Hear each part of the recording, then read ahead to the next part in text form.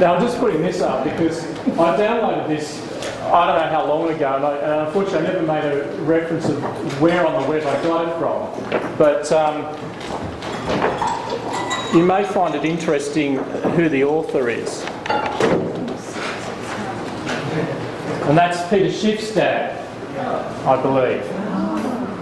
And anyone who does know Erwin Schiff knows maybe where it's trouble he got in with the tax office, I think.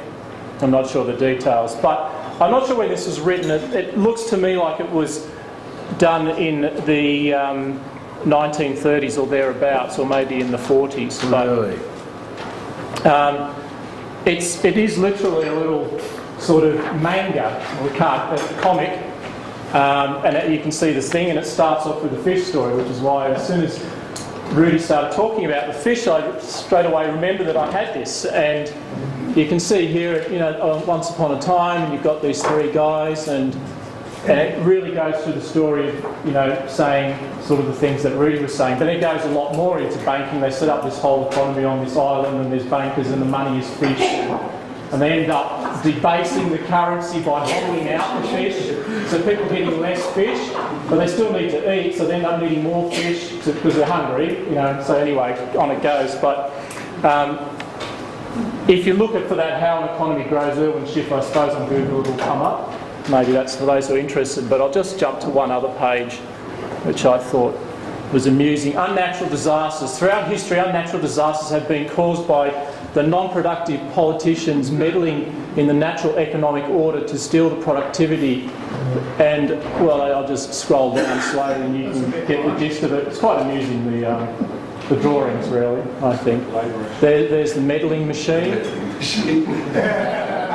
Stock market has fallen over, and down there is the poor fellow who's got tax being grabbed off him, jobs being pulled out from under him, and there's I'm not sure what that walking thing is, recession. I'm not sure what it is, but anyway, it's crushing. Now this reminds me, I don't know, reminds me of a cartoonist in the 70s. What was he called?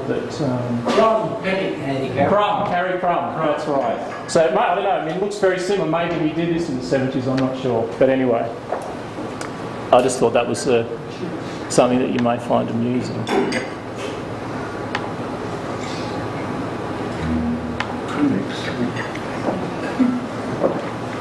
Okay, COMEX stocks. So what do stocks look like?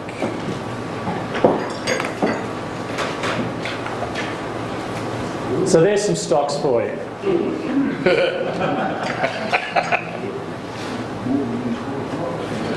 Are they the gold-plated tungsten bars? No, that's actually LBMA. It's a photo of the net. That's the LBMA vault. But anyway, that's what stocks are. You can get mesmerised by that. I find I do sometimes. Just staring endlessly at wondering what it'd be like to walk around there, touching them. Unfortunately, Perthman doesn't have anywhere near. Maybe one day, I don't know. Inventory envy. Yes, and that's right. So, what are stocks? There's two sorts of stocks. There's actually three. The first one's registered, and what that means is it's been warrant's been issued, and it's stock that is pledged for a contract, so it's sort of locked in for when that contract matures, it's going to be delivered. And then there's a second type which is eligible, and it's not warranted, so it's not locked to a contract, it's in the COMEX system, it's in the right form, which is a kilo bar or a 100-ounce bar for gold. So it's potentially available for delivery. So it's still within the system.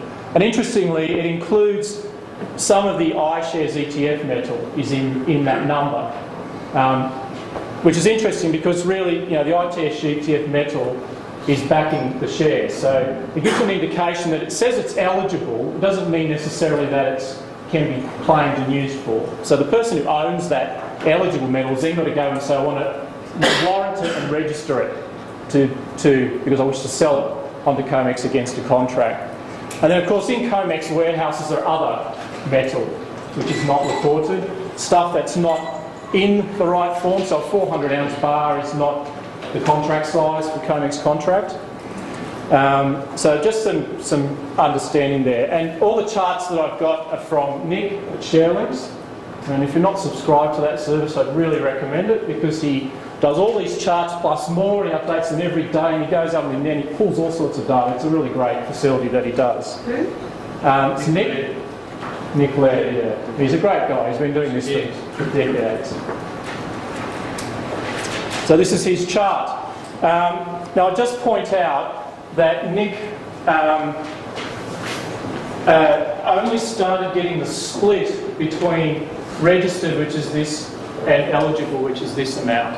So this light green is in here somewhere, but he only started to track it from 2001 onwards. And it's quite an interesting resource, because he got not all of this data going back that far is publicly available, and you know, he knew people, someone that worked, I think, associated with COMEX, which is next to the World Trade Center, and he just got like photocopied records of this sort of stuff before it collapsed and things like that. So he's got, it's really valuable information that he's got there. So you'll notice it's interesting, of course, that it's been increasing, and it's significantly above where it was in the 1980s. So what is registered stock? And remembering that one of the functions, the main functions of the futures market, is to act as this hedging mechanism for producers and users, real producers and users, so miners, and then the jewellery industry and other sort of fabrication uses. And in that sense, they're always going to be delivering gold in and registering it, because they've got, the miner has a short contract and the jewellery manufacturer has pre-bought. So they want to put metal in and deliver it, and they want to take it out and use it. So in some sense, the registered stock is what I call the industry float, the working inventory. Because it's real physical settlement, they really need to use it. And in some sense, that should increase as the volume of business increases. So if the jewellery industry is doing really well, you know, the amount of throughput that they're pulling out a lot more, this little sort of bank account, you know, as your business becomes more successful, you have a larger and larger cash requirements in your bank account to handle the differences in inflows and outflows. So in some sense, to me, this registered stock is like the industry float. Unfortunately, we can't go back too far, so there's not too much that we can draw from this, because we don't, you really want to go back, you know, some decades to actually see what the normal situation is. But it's interesting that it peaks 2006 and then sort of declining. And I note that it peaks there at the time when gold broke through 600, had that first spike. So that probably, that represents maybe build up for the minting game, where they're trying to pull a lot of stock out, so the throughput increases where they're needing to pull it out. And maybe the drop off is jewellery demand dropping off as the price starts to get higher and higher. But I can't really speculate too much on that amount.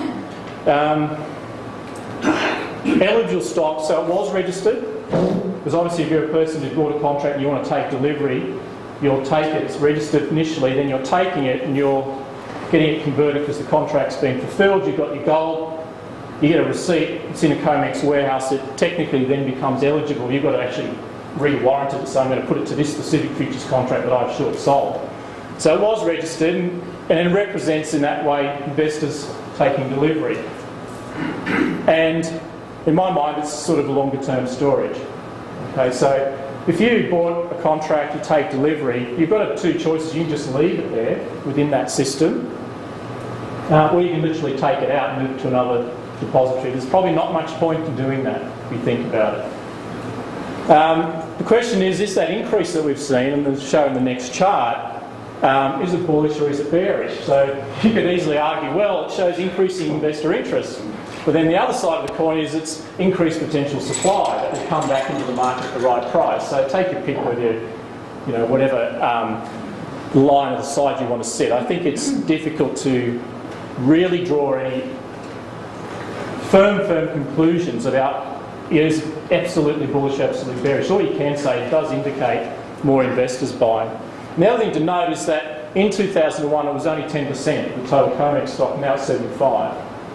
Of course, unfortunately, we don't have the data going back to 1980 where we can see what the relationship was in 1980 and whether it indicates anything. So, but anyway, we can only work with what we've got. So you can see this huge increase as it's going up, which is in direct proportion. The gold price chart at the top is obviously very compressed, so but we know the huge run up in the gold price. And that's sort of illustrated, so I took that data, excuse the dates on the bottom there, not sort of messed up somehow, but smooth it out, so it's a 200-day moving average, and looking at the gold price to the COMEX stocks. And of course, you'll see that's very strongly correlated.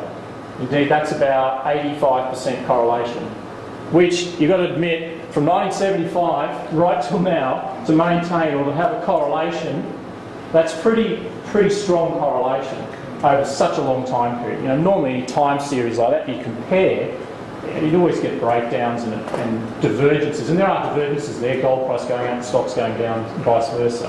Is that the total stocks or the eligible stocks? No, it's the total stocks. And yes, so I'm using total stocks because again, to me the registered and eligible, you move from one to the other, so it's a little bit hard to make any deductions. To me the bottom line is how much total gold sitting in those COMEX warehouses. Because really the eligible is potentially able to come into the market. Unfortunately, I looked at this data and thought, can I look at sort of some advanced correlation? So I'll try and move one time series out, the COMEX stocks a little bit back and see what it forward predicts. No, it doesn't. The interesting thing here is that this actually is completely unsurprising to me, because this is exactly what we see in the Perth Depository. If I could give you a graph, and I wish I could, but they're sensitive about the commercial sensitivity of it. But if I can give you a graph of the depository holdings and the gold price, they're just like this.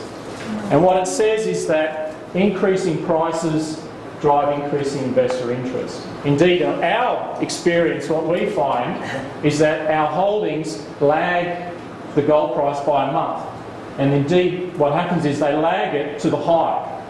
And so what we surmise happens is, and the reason they lag a month is because most people come in, they're instigated or motivated to buy gold, they open an account, and then there's some delay, they take some time, not sure when they're going to buy, it's about a month later that they actually execute. So the holdings jump in advance of the account opening. But it's always driven by the high in the gold price. So as soon as we see a new high, that obviously triggers my mind. What happens is there's new headlines in newspapers, and that triggers a few more people to think, oh, I think I'd better get some gold. Is that Aussie dollar high or US dollar high? Yeah, US high. Because half of our clients are American. Well, 90% are overseas and half of them are American. So yeah, it's more US price correlated. Any correlation between this registered and available and allocated and unallocated from your perspective? It's the same. It's even, from our point of view. So I just noticed that. So it is normal behaviour, at least from what we see. Now maybe we're just dealing more at the retail end. We have institutional interest, but maybe that's just how we're representing more the retail interest. But that's certainly not surprising for me. But I just want to put those numbers in context. There's a lot of people, well, because it's publicly available data, we get excessive analysis of it. So keep in mind, of course, total gold, rounded this out, 160,000 tonnes. Central banks, which are investors really, about 29. Investors are around 27 tonnes. I'm just using World Gold Council numbers, and I've tried to, a couple of years old, so I've tried to sort of extrapolate that, give or take a few thousand. What does it matter? Out of that, what I call known visible is only 2,200 tonnes. And then out of that, you've got ETFs, which we can see. We can see what they've got. Let's leave to the moment whether it's real. And then COMEX is 300. Okay? So my point, of course, is that it's, as stock holding, very, very small compared to the total amount of investable material that's in the market. And that chart, which I developed with Nick, because being a sort of, not that anyone else in the company was really cared, but I was extremely interested when eGold started up. I thought, this is great, this is gold as money. So I started tracking this guy as soon as he started. And every week I'd go on his website and write down how many ounces he had. And the same with gold money and bullion vault and a few of the others. But Nick didn't have that data, so I combined my data with all his great ETF sucking out data that he's got, and he's produced this chart. And so that huge COMEX chart that you saw, it doesn't look very impressive now, does it? There's this huge mountain of ETF metal on top. The silver one's really interesting. Okay, what I look at there is I look at this as a business person and say the COMEX has lost market share. It looks to me like, you know, in the 1990s there's some interest in silver. COMEX showed that. Now it's going into the ETFs, not through COMEX. ETFs have sort of upsurged and are taking some of that investor interest now. So instead of people holding it in COMEX and buying contracts and buying ETFs. So I'm not sure what the people at COMEX think, but you know, they're a business and they're about volume, so that probably should be of concern to them. And just to get it into real numbers, so gold bullion securities, the World Gold Council product, is the big boy, 5%, but only 5% of the known investor. I'm excluding central banks here. So this number down the bottom, 864 million, isn't that a great number? Great, I love But it. that's just that 27 tonne. Okay, it's not central banks, it's not the 160, it's just what the World Gold Council, Goldfield Mineral Services estimates is investor metal bars and coins, you know, in investable form. So all these ETF products, 60 million, and then COMEX is sitting here at 1% of this number. Just a measly 10 million, you know. And TOCOM, I don't even know why. They should just give up, I think. So, you know, what we see, what we can track in terms of what's moving in and out is 7%. There's this 92% held off in Swiss banks, buried under backyards, wherever it is.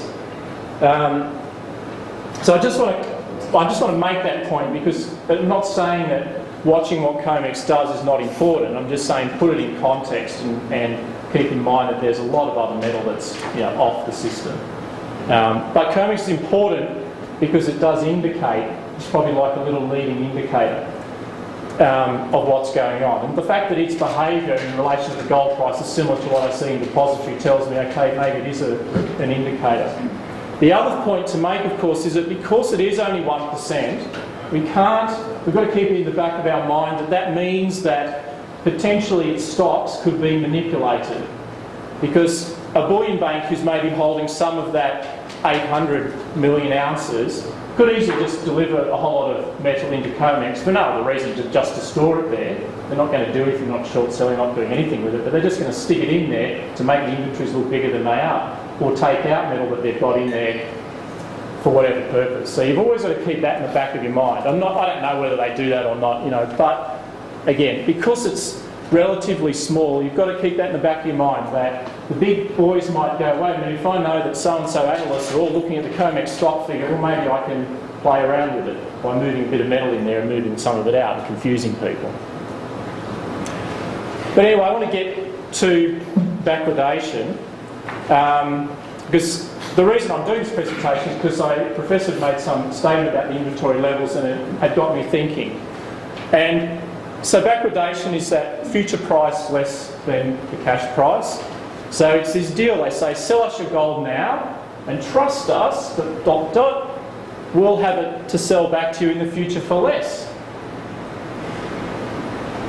Now, we know that if you look at that increase to 9 million ounces, that these people in COMEX have been accumulating for a long period of time. So we know they're longish term holders, and it's not just going up and coming back down that inventory, they're sitting on it. So if backwardation appears, it gives the opportunity to earn some additional profit while you're waiting for the eventual selling price that maybe you're waiting for it to go to $2,000 an ounce. So if you're a long-term holder and you see backwardation and you go, well, I'll just sell it now for a future claim and I'll get the difference because I'm selling it at a higher price and I'm buying the future contract lower, so I'll make some money. And then in the future I'll get back my gold and I can just continue sitting on it to the point that at some point in the future that I expect that I'm going to really want to sell it permanently. So the question is, why would you not take this offer? This is a great deal. Okay? Now why not? Okay. Reason is the exchange of a current claim that you have for physical gold to a future claim for question mark. Okay? So it's a counterparty risk. And there's two counterparty risks. There's counterparty risk to COMEX and then to the underlying short. Now what do I mean by that? Remember in COMEX, it's a margining, has margin requirements. You don't stump up the full cash when you enter into a contract and put into a margin. And then of course there's a call point. I'm not sure the exact amount of margin and the point at which they call, but there's a margin and they call you if it's starting to drop below whatever threshold. So let's say the margin's 10% and when your margin drops to 5% of the price of the contract that you've got, they'll call for you to top it back up to 10. Now that assumes that of course that COMEX has got that margin estimation correct. If, for example, the gold price, you're holding a contract and the gold price moves up, you're short, and you had 10% cover and all of a sudden, because the contract's increased, it's now only 5%. And then they ring you up and call and say you've got to top up some more cash. It's like margin lending on shares. What happens if the gold price jumps 20%? Before you're able to stump up the money, and what's COMEX stuck with? They're stuck now with a party on one side who actually hasn't got the margin to cover and they've got to close it out, but they can't close it out because they'll lose money if they close it out. And what if we get in a situation where the price doesn't never come back? It stays at that level. Okay, so the thing of COMEX, and you've got to keep in mind, is that COMEX is looking back in the past and looking at the volatility of the gold price and going, well, we think 10%'s enough to cover us. Okay, they're not thinking like we are, not thinking, well, but what happens if it shoots up or if the volatility starts increasing? So there is some implicit trust in that margin's enough to cover for that volatility. And then, of course, in the end, on some of the short side, do they have the backing for that? Because there are two types, of course, there's speculators who have different margin requirements higher than commercials, because supposedly commercials are hedged. So yes, they may be short or long, but they have got, or they say to COMEX, I have a long position. If I'm short, I have a long position myself somewhere else. So generally, for example, I'm a broker. Yes, I appear to be short, but that's because my client, I'm long to my client. It's the client that's actually short. But then, of course, that raises the question, well, what cover have you got that the client, that you're saying that you have a long position with that client? Is that a good long position? Has that client got money? You just done that on margin? And so it kind of goes down the chain. Now, it's quite easy at COMEX to go in and, and someone to say, well, here, I've got all these warehouse receipts in London, the physical that is backing my short position, okay, that's probably safe. But if it's just a broker who's got a client who he's lending margin to or basing it on some other sort of collateral, we start to get a question of, again, counterparty risk. This is normally not a problem in normal situations, normal volatility where the market's operating okay. But if we think as we do that can't always be the same and maybe it will change, then there is risk there. Now what I would say around backwardation, don't know what the professor will think, but just because the market goes into backwardation, to me, can reflect counterparty aversion, not necessarily currency aversion. It's not necessarily indicating to me when I see sometimes backwardation occurring. That could just represent these two things. I'm not too sure about COMEX, not too sure about the shorts. Doesn't mean I'm not sure about gold. Doesn't mean I'm not sure about my metal in the COMEX warehouse. Okay, it just means that I'm not sure about the COMEX system and whether it's margining and all of that stuff is right and working.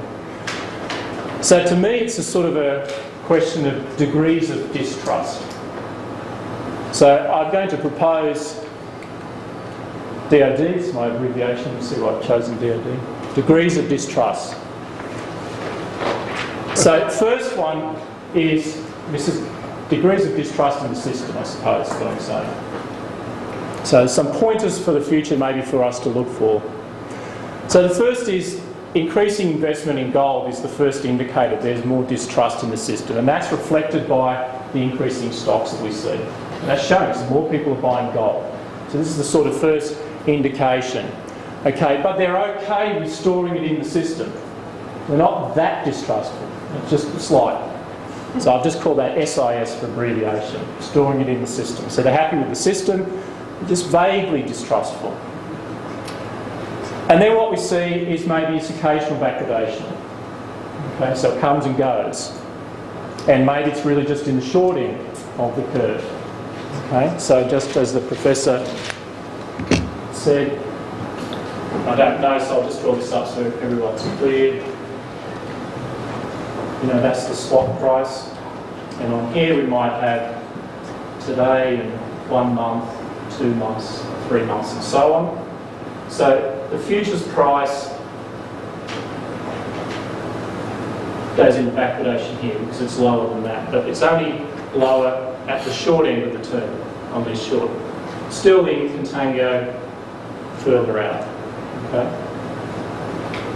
And again, this could just represent, and this does happen, we see it occur. It does also represent arbitrage inability to actually take advantage of the arbitrage because it's such small time frames. And I might go into that later because just because there is a backwardation doesn't, if it's not actionable, you can't arbitrage it because it's just not possible to get enough metal from London, ship it in, the cost and the funding cost to get it in to actually execute the arbitrage, then the arbitrage can exist, that divergence can exist. So let's say we've got this situation, which I think is where we're at, sort of now we're getting occasional backwardation that pops back up. So what is that saying? It's saying that the longs are arbitraging it away. It appears, and they go, oh, I see a profit here, I'll take advantage of it. Because remember, they've got the metal in COMEX, so they don't have to do any work. They're already long, they've already factored that into their plans. All they have to do is sell that long, buy the near whatever contract, and take the profit. So they still have a belief in the system to take advantage of that arbitrage, take a little bit of risk to make a bit of profit. And the gold's still in the system. So my third suggestion is that we start to see more backwardation periods. They're a little bit more prolonged, and they're not just at the short end. So now because you can explain this away, professionals in the industry can explain this away by saying, oh, it's difficult to take advantage of this arbitrage in bulk. And I can go into that. But what we're talking about now is the curves going more like this. So there's more, I mean, longer and longer out in contracts start to go into backwardation. And it's not just the short stuff, it's not temporary, it's not small things.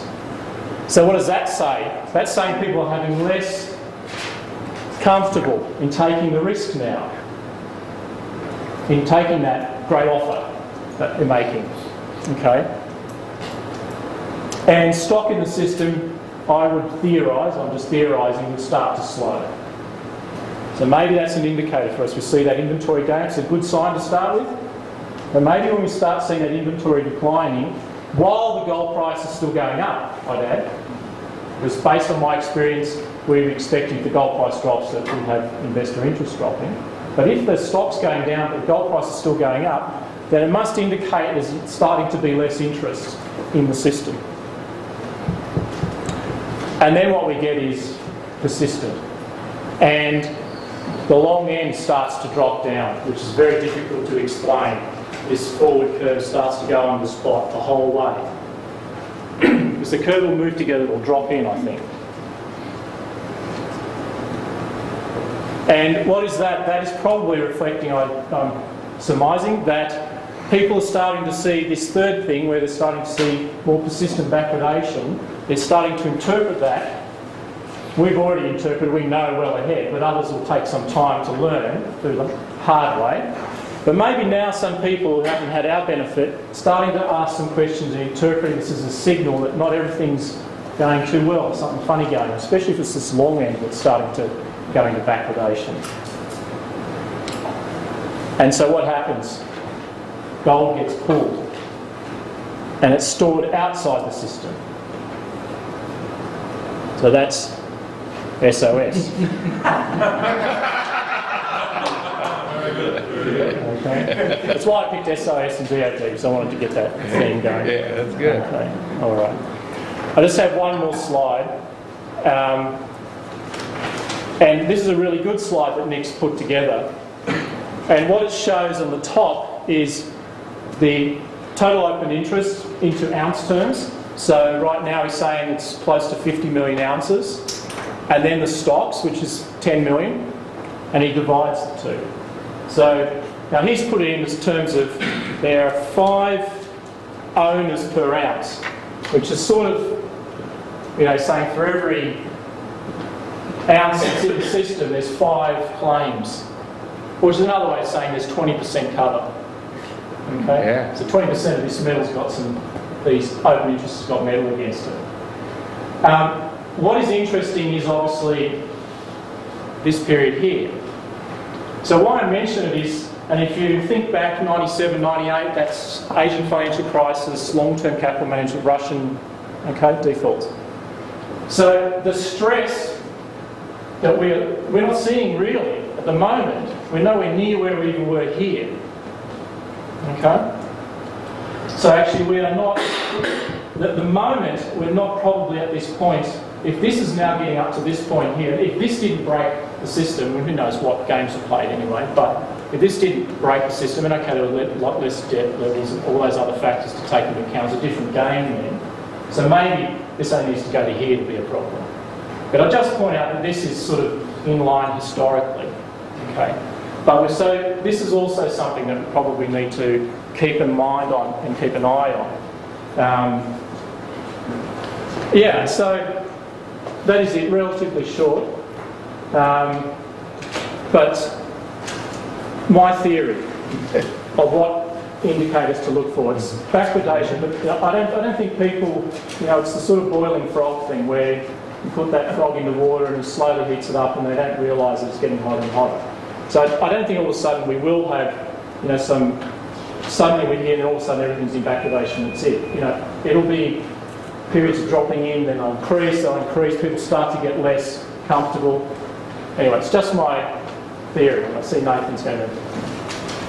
No, just a question, not a critique. Bron, would you say fair logic, that last bit about if right now there are about 20% of gold ounces there that are represented by the COMEX trading, would you say that it's a fair analysis to draw an analogy to a company that is near bankruptcy and the bonds trading no longer at par but trading at 20 cents on the dollar? Because I saw this argument, I don't remember who advanced it, I saw it on the internet about, well, gold is falling on the COMEX because people are realizing that it's like a fractional reserve bank, and it makes sense that the COMEX gold price is falling because that actual investment, if it gets split up pro rata, people may only get a quarter of an ounce or a fifth of an ounce. Is that a proper chain of argument? I don't know, because remember, a lot of the players in the market are not interested in settling for physical. Both the long and the short, they're speculators. They're just happy to settle that thing at the end of the period for cash.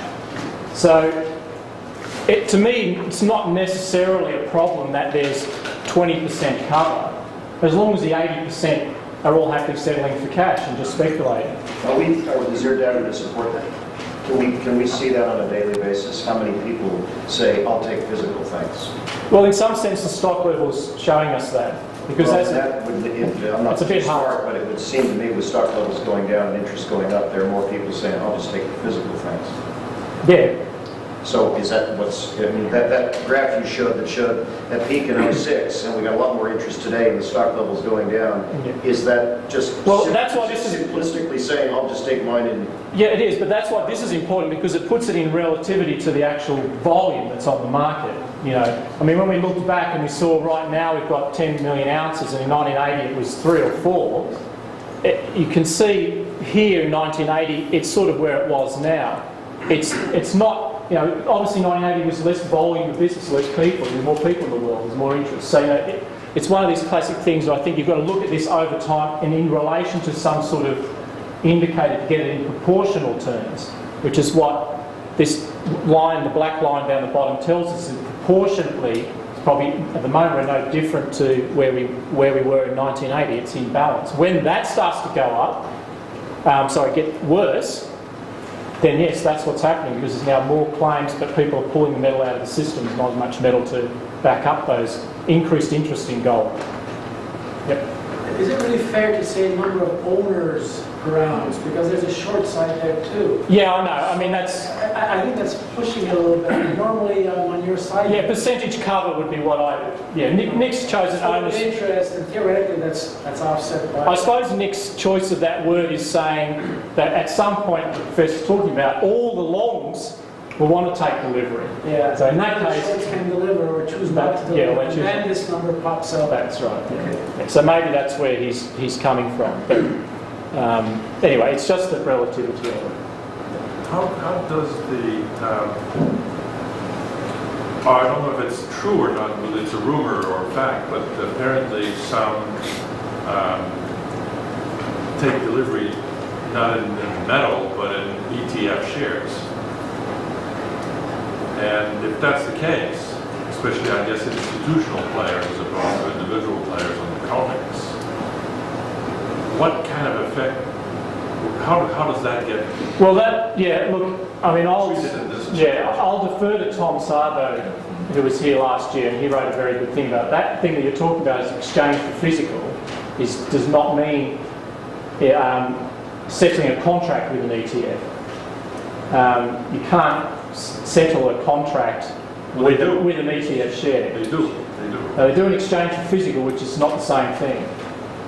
If you look at the COMEX rules, it still says you've got to have kilo bars, 100-ounce bars in the warehouse. The exchange for physical is, you've got a futures contract, I've got some gold or an ETF share, and I say, let's do a swap. So I take that COMEX contract from you, and I give you the gold that I've got. The COMEX contract still exists. It's not cleared, it's not settled, it doesn't disappear, it still exists. I've just done a swap for it. Yes. And then that may be then cash settled, and whatever side that I've taken on that contract, I've got to have the gold to back that up. So it's very close to it, but it's not exactly the same. The COMEX, the owner of the futures contract that wishes to take delivery that is being offered and as delivery the equivalent in ETF shares. It doesn't have to.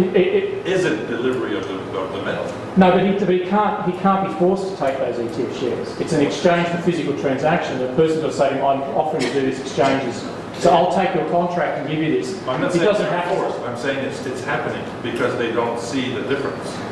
Oh, okay, yeah. Okay, they don't see the difference. So how much? Yeah, so institutional client. Institutional client. Yeah, okay, Because right. Sorry, they get want you. to get the metal in the back. Yeah, fair enough. Yeah. So they're quite happy with getting ETF shares. Yeah. But if that wasn't happening, if there was none of that happening, what kind of what would that? Wouldn't that chart show? But that which you're proposing is no different to me. I'm holding a long contract, and I take delivery, and then I ask the COMEX warehouse to ship it to me in Perth. It would disappear just the same.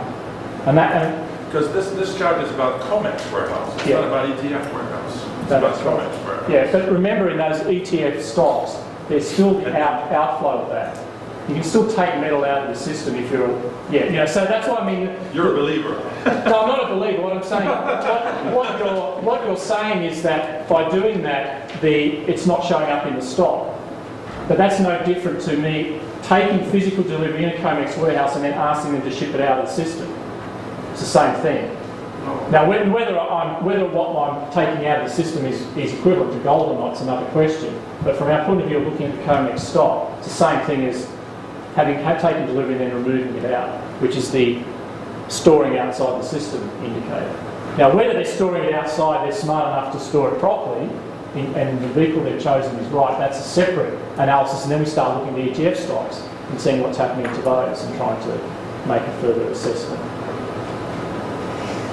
What happens if the clearinghouse of COMEX declares one sunny day that ETFs are acceptable for delivery? I mean, they could do that. They could. Yeah. And that would catch a lot of people unawares because. Yeah, it's possible. I mean, that would be a very interesting indicator. I think. I can't say any more beyond that, but there was an announcement not long ago about CME taking London as collateral. Sandeep, what was that? CME takes on collateral. I think they were accepting London metal accounts as collateral against forward contracts or something. I was under the impression that COMEX already allow ETFs to be. Yes. They already allow that, Professor. Yep. You can settle in in ETF if you want to. Bron, this might help, I don't know whether it will or not, but could you explain the difference between me owning shares of Street Tracks Gold and me owning unallocated Perth Mint Gold? Well, in some sense, there's not any difference in that the real result is that you've got a claim to gold. The question is, what has that person got behind it?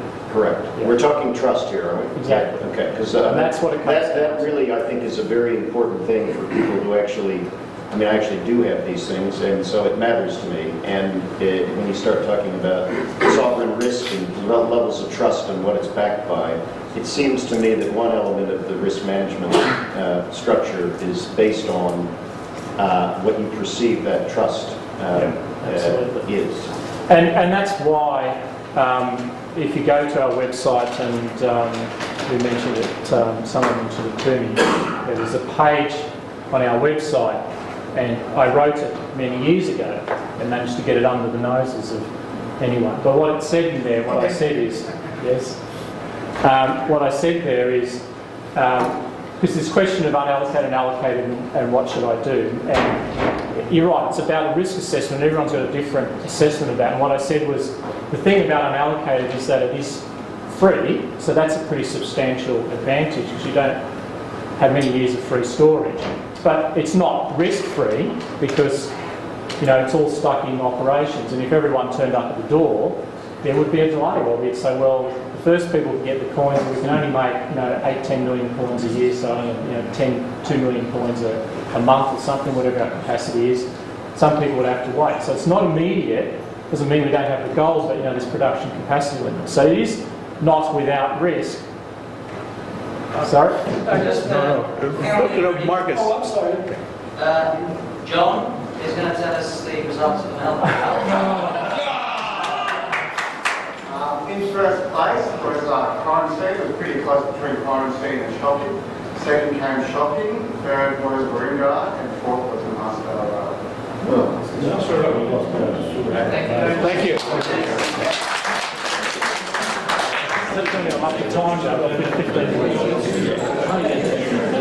Okay, I'll just quickly answer that. So what I said in there is that if you're not sure when disaster is going to occur, then you can hold unallocated for a period of time because you get free storage. That period, and some of our clients have held for 10, 15 years. But when you perceive the risk getting higher, you go allocated, and then when you perceive the risk even higher, you take delivery.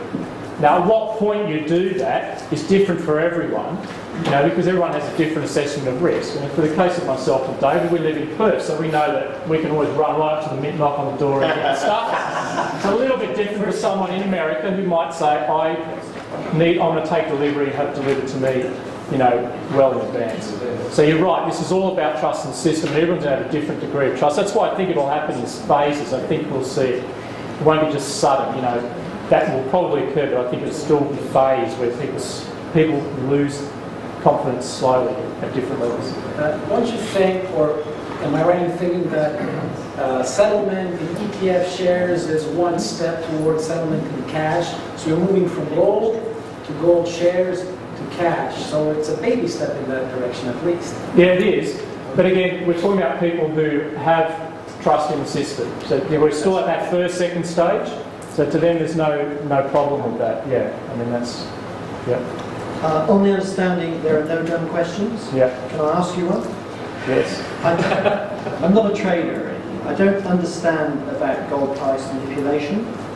But what I've picked up from reading stuff, mostly Doug Casey and Ed Steer, I don't know if you've heard of those characters that write, and they talk about the number of shorts, the sheer volume of open interest shorts taken out by the likes of JP Morgan, the suspected open interest, because there's no direct evidence of that one, but they suspect it's the arm of the Fed, people.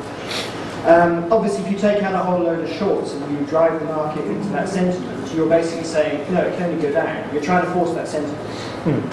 How does that manipulate the price of gold if there's belief out there otherwise? Well, no, it's perception. I mean, remember that for every long there's a short, so here we're only talking 50 million ounces. Remember, we've got just investor stock 850 million. Okay, so it's a perception game, and that's why I'm saying, because COMEX stock's so visible, none of the other stocks are, you can do that. You can sort of paint the tape in a way, make it appear people are obsessive about this, then you play with that stock figure and do what you want to do with it.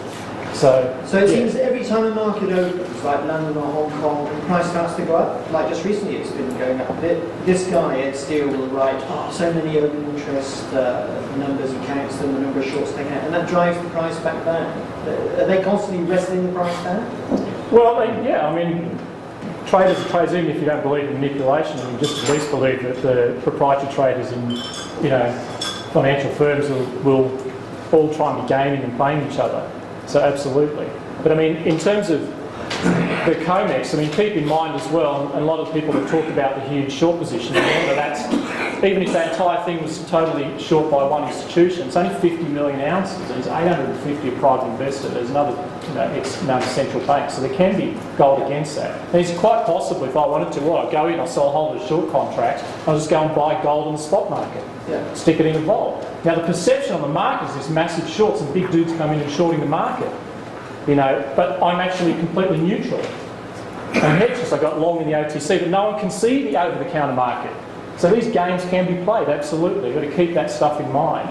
But you'd be naive to think that JP Morgan, etc., would all play the OTC market as well. If it was really in their best interest to do so, it wouldn't just be in a visible COMEX field, they'd be elsewhere. Yeah, they would be, yeah. But they might go short 50 million and go long a little bit more or a bit less, depending on what game they want to play. I'm just saying, because while the market is off the market, it's not visible, you've got to be careful about putting too much weight on the visible stuff. Yeah. You know? And that's why on the ETFs, one of the most interesting things when the ETFs first launched, because we've got our own ETFs, so I know how they work, from a mechanical point of view, settlement and how they operate, is that it was really interesting to see them go up and hold their value, the amount of gold in stock. Because what we saw in ours is going up and down, up and down. And what was happening, I believe, because they just launched it and they wanted to have a successfully launch, is it entirely possible that a bullion bank or sponsors or whatever could bought a whole lot of ETF shares. Okay, so they're long ETF shares. It looked like the ETF volumes were increasing at the start of the, you know, the issue and how successful it was, and they're just short in the over-the-counter market. They're completely neutral, but they're just making it look like this thing's really good. And it was really puzzling to us because we just saw the holdings being flat, no matter as the price went up and down, then it would step up.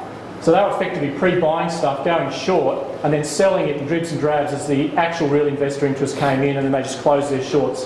They were doing over-the-counter market. So you've got to keep those things all in mind when you look at any of these things. Were you analysing SPDR? Is that what you're saying? Yeah. Extremely interesting. Because I do it too, and I find it curious. Yeah. But then also, if you think about it, the parcels are quite large. So you've got 100,000 ounces. I mean, that's what they do. They buy 100,000 ounces of ETF shares. I've got the shares. I'm short 100,000 on COMEX. And then as someone buys on the market 1,000 ounces, I'll square off the COMEX contract, another 1,000, I sell down my ETF shares, and then I buy another lump. And that's how the market makers make a market in that. It's perfectly legitimate, but it sort of smooths out the holdings.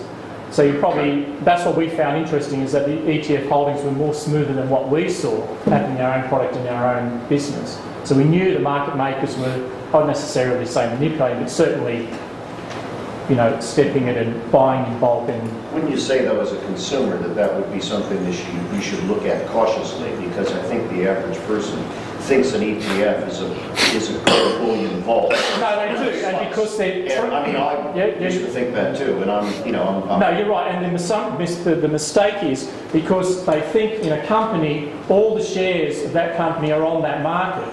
So you know the total amount of shares, and you can look at volume. And what they're not thinking about when they look at these ETFs is that's just 5% of all the gold. So gold can come in and out of that thing. You can't just look at its volume of issued shares, if you want to call them that, as being the total amount. You know, so typical analysis, stock market analysis of volume and trading in companies doesn't really apply to the ETF because it's not the full stock on issue, if you want to call it that. Yes, Alex?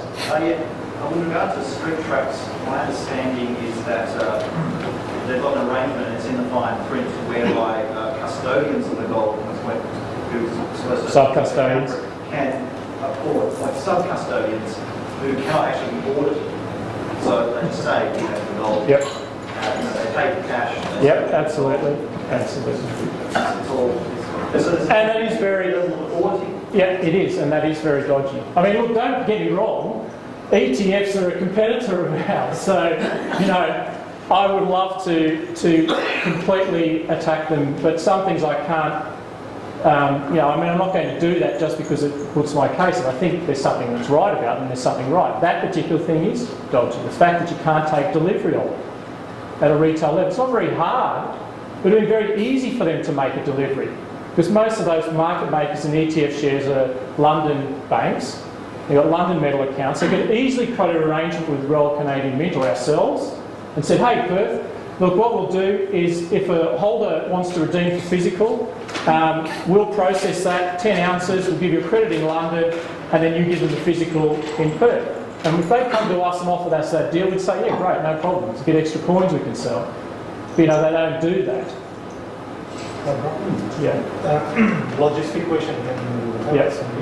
For December contract, future, when we give notice, when we take delivery, and when we give payment, for long and short, and compare that with London forward, is it much different? Well, COMEX is a more fixed time and fixed size. Let's say December, do we give notice 3 days before? I'm not, to be honest, I'm not sure of the fine mechanics Because of it. that affects the understanding of calculation of basis. Yes, it does. It does. But keep in mind, just when you mentioned forwards, the forward market is totally customised. So I can go to a bullion bank and say I want to buy gold forward on this exact day, you know, for this exact ounces. I don't have to limit myself to 100-ounce lots and have to limit myself to the contracts as they are fixed to expire at certain months on COMEX. The forward market's a lot more flexible in that way. What about the future? The future market? Futures more. Let's say December is 31st. Yeah. So let's say 3 days before you give notice. And then when you pay up, how many days you pay up? I'm not sure. I'm not sure of the actual mechanics, the fine Short mechanics. will have to give notice and then deliver and take Yeah. Sorry, mate. It's easy enough to get specifications for contracts. They give you all this stuff. Yeah, I know. You know, and how much you have to put on your margin calls and all that stuff. It's on the COMEX, or you go to a broker if you have an account with all this information. Like for example, initial and maintenance margins change as their perception of risk changes. And if the room, it goes up, and so you have to keep track of it. But it's available pretty easily online. On COMEX. Because my broker asked me to give me notice 1 month beforehand. December, they say no. Well, he's probably got his back office time delays to process and get it. It's the trading house you deal with that you have to deal with. Because they work through COMEX, but they don't necessarily have the same margin. COMEX has a certain margin. These guys may just stretch it a little bit more. So. Yeah. Sorry, Nathan. Okay, Bron, can you clarify? It sounds like what you're saying earlier there, you're in agreement with the professor's theory about the bull and bear skin, that there could be large holders of physical bullion who are shorting on the COMEX, and then when they drive the price down successfully, never standing for delivery there, or rather always just doing their trades for cash there, and then taking their cash profits on their short sale after they cover, and then back on the OTC market, carefully increasing their real physical in possession of gold hoards. So is that, do you think that's a plausible theory for what may well, I'll have to think through the mechanics of it. I haven't sort of thought about the actual numbers and how you would get around doing that. I suppose my point is that because it's a smaller market, the over-the-counter market is so much larger and not visible, those sort of things can be done, those strategies could be quite, I think we've exhausted everyone.